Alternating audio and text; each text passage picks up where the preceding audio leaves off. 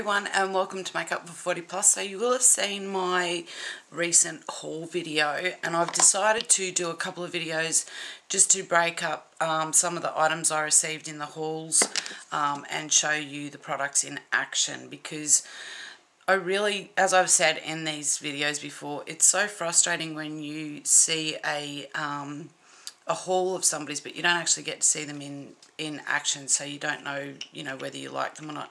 Now the only thing I've got on my face is moisturiser, and I have my Miraness collagen gel, which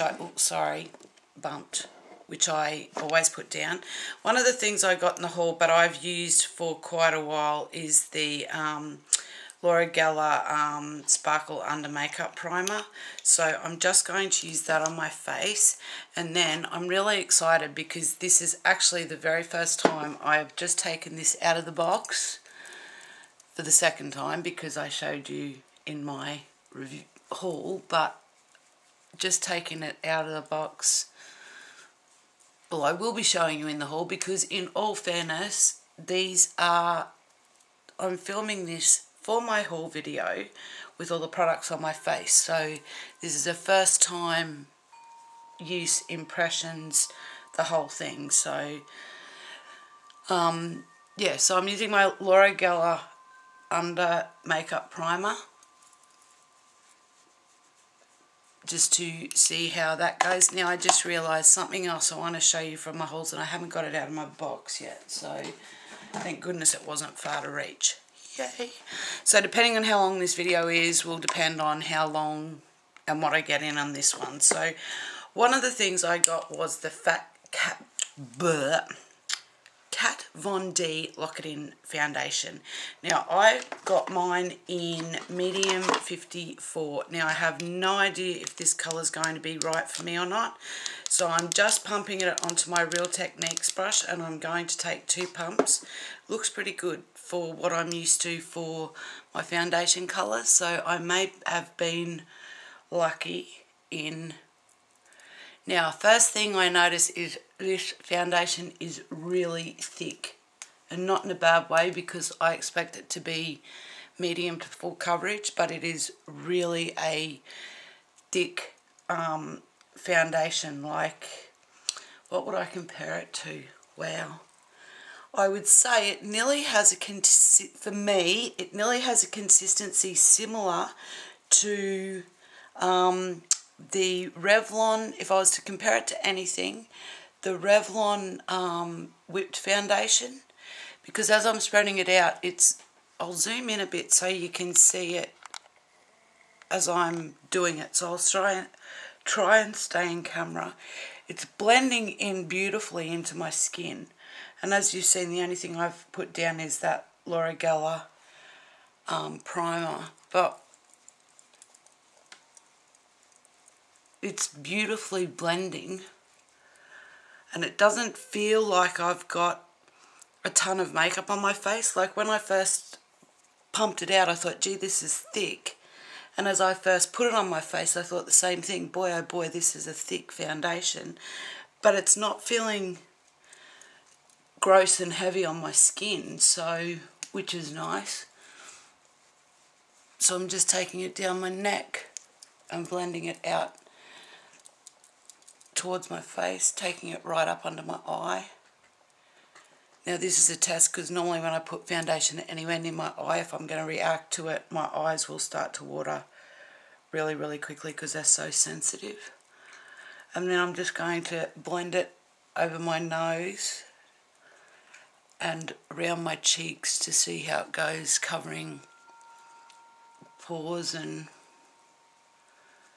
so it's covered the pores around my mouth just beautifully. And I'm using, if I didn't say already, I'm using my Real Techniques buffing brush, which is one of my favourite brushes to apply foundation with. I use this for 90% of my foundations. And wow, I am really impressed. Love it. I have to say, for the price, I would definitely keep this as a high-end foundation. But I honestly, I tried one, I'll zoom back out again. I tried one of her products. I tried the I'm trying to think what it's called. The Shade Shifter eyeshadow is the first product of hers I tried, and from that eyeshadow alone has made me go back and purchase more and more in her line. I think I'll end up buying everything in the line that she's got out currently because I am just so impressed. Now that foundation is definitely full coverage. It's definitely covered all my blemishes. I would say it's done a fabulous job at covering my pores and giving me a really amazing finish. I'm really excited about that. So if I'll zoom in to show you so you can see up close. Hi there. Will we focus? We might have to go out a little bit more. So just to give you an idea, you're all fairly familiar with my skin with and without makeup on for those who've been watching. It's definitely a full coverage foundation. So it's, if I can get my light to stay on, you'll see it's covered the pores around my mouth. I've got none of my discoloration. Yeah, wow.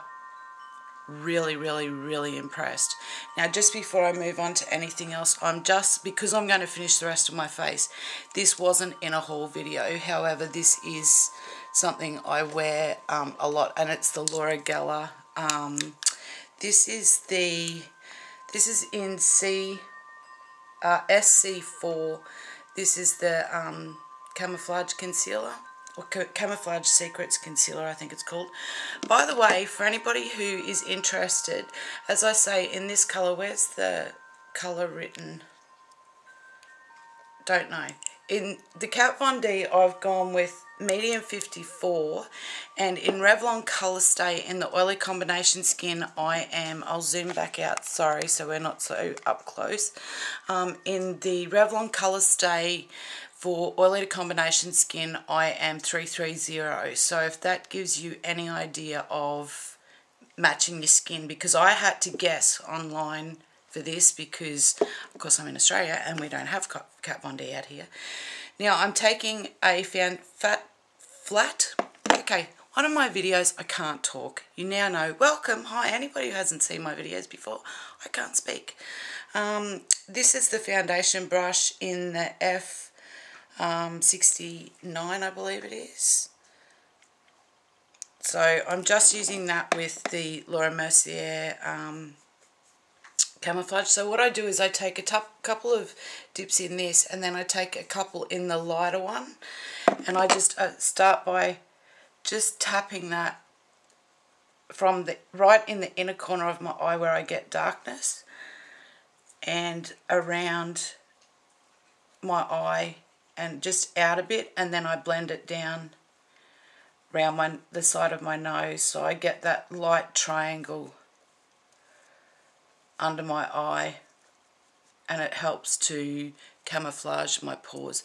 Now, I do have bags. Unfortunately, bags you can't camouflage, but I've had a massive couple of days. So I've had my daughter's birthday. One of my daughters had her birthday party, so we had family dinner party, and then we had a rather large breakfast tea party. So we had quite a few people here that we catered for breakfast. So it's been a huge couple of days. So if I seem flat or tired, that will be why. So I do apologise, but I did want to film.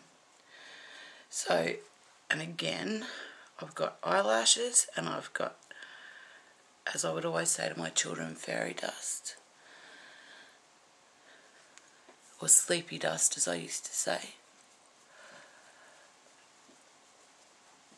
So I'm just taking that basically along. I'm using the tip of the brush just to make sure that I don't make my nose, being that if you contour, which I don't do a lot of, but if you contour the sides of your nose, it makes it narrower. I try not to get my concealer on the sides of my nose because obviously that's a lighter colour and it would make my nose look wider, so don't want to do that. Just taking it right up under my eye line and blending that out.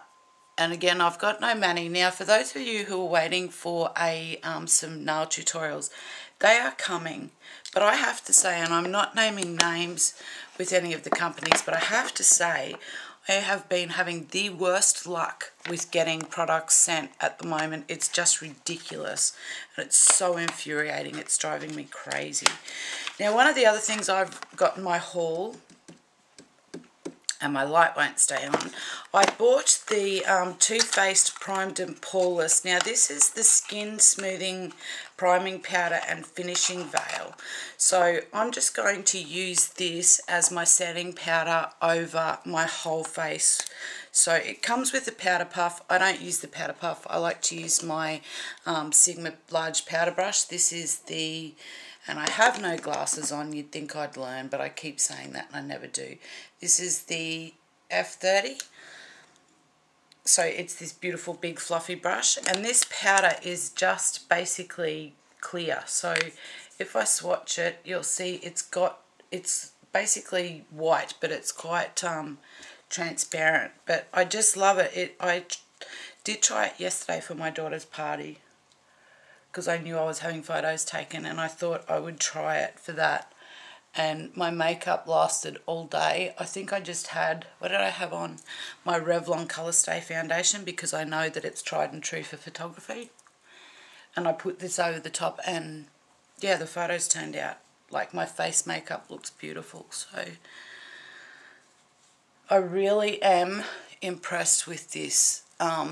You'll see when I put it on, and I will give you a close-up. So I like to sort of dab it, and then, as I always do with my powders, once I've sort of dabbed it and made sure that it's on all of my foundation and there's no sort of stickiness left, I'm just putting it down so I can move my hair out of the road. I always just sort of give it a bit of a blend and a swoosh around just to make sure there's no loose powder still sitting on my face. So I will zoom in and I will show you the finished effect of that, because honestly these are two products that I've tried, one yesterday and one today, and I have got to tell you I'm so impressed. So this is with the pressed powder on. So you can see, like, this is really up close and personal, of course. But you can see that it just gives a beautiful finish to the skin. And I've got I haven't put any finishing spray on yet. So, I wish it would, thank you. Wasn't zooming. So you can see that it gives a really beautiful finish. Yeah, I'm really happy with both of these. So I'll leave it at that, because that gives a fairly good idea of my review on two of the things from my haul. So my Kat Von D Lock-It foundation. Again, this is in medium 54. And then in the Too Faced Primed and Poreless powder. High-end, definitely. I know I'm going against what I'm saying about you don't need to buy high-end, but there are some products that I'm happy to, you know, go out there and buy a little more, spend the money on. And I did really want to try the foundation from Kat Von D, and I have to say I'm sold. Absolutely sold. Love it. I think her products are absolutely outstanding and consistent across the range that I've tried so far. So I hope you have enjoyed this video. I hope you're all doing really, really well. And yeah, be kind to each other, and I hope that you are all taking really good care of yourselves. And I'll talk to you soon. Thanks for watching. Bye.